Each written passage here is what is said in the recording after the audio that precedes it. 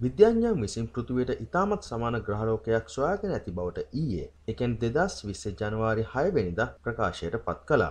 මේ පෘථිවියට ළඟින් තියෙනවා වගේම මෙය මත ද්‍රව ජලය තිබීමටත් පුළුවන්. ඒ නිසා එය ජීවයට ඉතාමත් සුදුසු වෙනවා. අපි මෙම වීඩියෝ එකෙන් මේ ආකාරයට පෘථිවිය ආසන්නයෙන් සොයාගත් මෙම නව ග්‍රහලෝකය ගැන සොයා බලමු.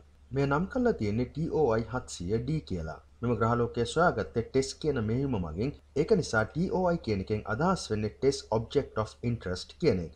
විද්‍යාඥයන් ගණනය කර ඇති ආකාරයට මෙම ග්‍රහලෝක පිහිටා තියෙන්නේ පෘථිවිය සිට ආලෝක වර්ෂ 100ක් පමණ දුරකින්. විශ්වයේ ඇති දුරවල් හා සැසඳීමේදී මේ අපට ඉතාමත් ආසන්නවයි පිහිටන්නේ. අපි ඊළඟට බලමු මෙම ග්‍රහලෝක පිහිටලා තියෙන ග්‍රහ පද්ධතිය ගැන. මේ දැක්වෙන්නේ එම ග්‍රහ පද්ධතිය මූලික වශයෙන් සෑදිලා තියෙන තරුව. ඒකට අපි කියන්නේ TOI 700 කියලා. මේ රතු වාමන එහෙම නැත්නම් රෙඩ් ඩ්වෝර්ෆ් කියන තාරුකා වර්ගයට අයත් වෙන්නේ. මේ ස්කන්ධය සූර්යාගේ ස්කන්ධයට වඩා අඩුයි. හරියටම කියනවා නම් ඒ ස්කන්ධය සූර්යාගේ ස්කන්ධයෙන් 0.4ක් පමණ වෙනවා. ඊළඟට මේ පෘෂ්ඨික උෂ්ණත්වය ගත්තොත් ඒ සූර්යාගේ පෘෂ්ඨික උෂ්ණත්වයෙන් භාගයක් පමණ වෙනවා. ඒ කියන්නේ සෙන්ටිග්‍රේඩ් අංශක 3000ක් පමණ. මේ සූර්යාට වඩා කුඩා නිසා තමයි මේ අඩු පෘෂ්ඨික උෂ්ණත්වයක් තියෙන්නේ. මෙම තරුව වටා ගමන් කරන ග්‍රහලෝක 3ක් තියෙනවා. එයින් එකක් තමයි මම කලින් සඳහන් කර TOI 700D කියලා කියන්නේ. අපි දැන් බලමු TOI 700D ඇතුළු අනෙකුත් ග්‍රහලෝක ගැන විස්තර. මේ තරුවට ළඟින්ම පිහිටලා තියෙන්නේ TOI 700B කියන ග්‍රහලෝක. මෙයත් ප්‍රමාණයෙන් පෘථිවියට ඉතාමත් සමාන ග්‍රහලෝකයක්. නමුත් එය අපට වැදගත් නොවන්නේ එය තමාගේ තරුවට ඉතා ආසන්නයේ පිහිටා ඇති නිසා ඒ පෘෂ්ඨික උෂ්ණත්වය ඉතාමත් වැඩි වීමෙන් එය තුළ ජීවයක් තිබිය නොහැකි වීම. මෙම ග්‍රහලෝකයේ කක්ෂීය කාලය වෙන්නේ දින 10ක් පමණ.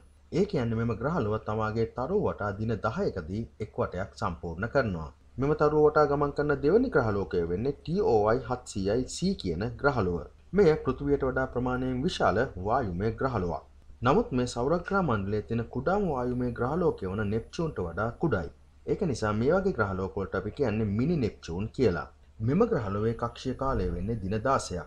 මෙම ග්‍රහ පද්ධතියේ තුන්වෙනියට සහ අවසානයට තියෙන අපට වැදගත් වන TOI 700D කියන ග්‍රහලෝක. දැන් අපි මෙම ග්‍රහලෝක ගැන තොරතුරු වැඩිදුර අධ්‍යයනය කරමු. මේ විශාලත්වය ගත්තොත් එය පෘථිවියට වඩා 120කින් පමණ විශාලයි. ඊළඟට මේ කක්ෂීය කාලය වෙන්නේ දින 37ක් පමණ. මෙම කක්ෂීය කාලය දැනට සොයාගෙන තියෙන අනිකුත් එක්සෝප්ලැනට්ස් වල කක්ෂීය කාලයන් හා සැසඳීමේදී තරමක් වැඩි අගයක්. ඊළඟට මෙම ග්‍රහලෝක හා සම්බන්ධව තවත් ඉතා වැදගත් කාරණයක් වන්නේ පෘථිවියට සූර්යාගෙන් ලැබෙන තාපය වගේ 86ක ප්‍රමාණයක් මෙම ග්‍රහලෝකයට තමාගේ තරුවෙන් ලැබීම. මෙම හේතුව නිසා මෙම ග්‍රහලෝක ජීවය පැවතිය හැකි සීමාවේ එහෙම නැත්නම් හැබිටබල් සෝන් කියන අවස්ථාවේ තමයි පිහිටලා තියෙන්නේ. හැබිටබල් සෝන් එක සම්බන්ධ විශේෂතම ලක්ෂණය තමයි එය තුල ජලය ද්‍රවයක් වශයෙන් පැවතීම.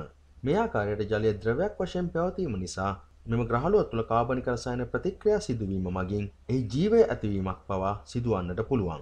මීටත් අමතරව මිනිසා යම්කිසි දිනක මෙම ග්‍රහලෝකයට ගියහොත් ඔහුට එහිදී පෘථිවියට ඉතාමත් සමාන පරිසරයකට මුහුණ දීමට හැකි වේවි. එනිසා සෞරග්‍රහ මණ්ඩලයෙන් පරිබාහිරව ජනාවාස ඇති කිරීමේදී මෙම ග්‍රහලෝක ඉතාමත් වැදගත් සන්ධිස්ථානයක් වීමට පුළුවන්. විශ්වය ගැන මේ වගේ නවතම කරුණු දැන ගැනීමට අභ්‍යවකාශ විද්‍යාව channel එක subscribe කරන්න.